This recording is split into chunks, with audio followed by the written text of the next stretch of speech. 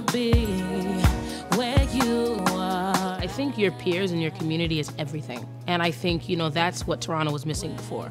I've done all of the open mic circuits, which is where I met Jessie Reyes.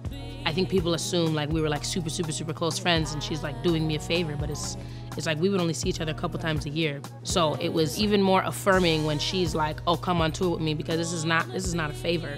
This is, I respect you, I respect your artistry, I respect you as a musician. Where you are. We want to bring Toronto R&B to the forefront. We want to bring Toronto hip-hop to the forefront. And that's happening now, naturally, when people like Jessie do things like that. When you're here or when you're stuck here, it makes it feel like there can only be one. And us doing stuff like that and reaching across, that reinforces the idea that like we respect each other and it's about the music first before anything else. Where you are.